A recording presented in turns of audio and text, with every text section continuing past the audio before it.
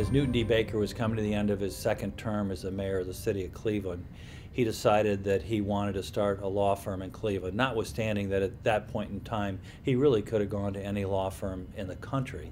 But he wanted to start a firm with two young colleagues who served in his cabinet, Tom Sidlow and Joe Hostetler. They each put $500 into a bank account, and on January 1, 1916, started the law firm of Baker, Hostetler, and Sidlow. From their standpoint, it took a lot of courage because they had no clients, they had no law business. They all loved the law, had great respect for the practice of law, and great respect and admiration for each other. And it was based on that that they started the firm. A short 2 months later, Newton D. Baker was called to Washington by President Woodrow Wilson to serve as Secretary of War, and Hostetler and Sidlow were left to run the firm until Newton D. Baker came back in 1921. During that period of time, Tom Sidlow, who was an excellent attorney and did a great job in building client relationships, brought in a number of clients, several of which are still clients of the firm today. Joe Hostetler, who was responsible for running the business side of the firm, really did a great job in that regard.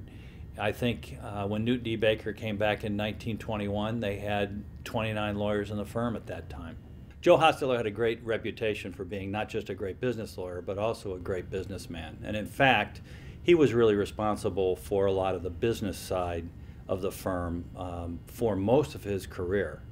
And it was during that time that not only was he responsible in a large part for the business side of the firm, but also for hiring of lawyers. He had great judgment on people and is responsible for hiring a number of the people that were really very instrumental in the firm as we move forward. Part of the key to our success is the culture that's in our DNA. I think we've been able to be successful because of how well everyone continues to work together.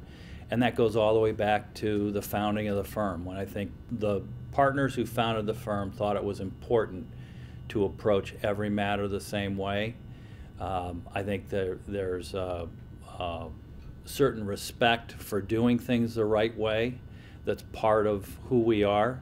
I think everybody works together. I know that when we talk with lateral partners about joining the firm, or when we've talked for that matter with other groups, and in the case of some of the mergers we've done, I know most recently the Woodcock-Washburn merger, one of the things that we talked about is how important it is for people to work together cross-office, with the idea being that we want to get the best possible result for our clients.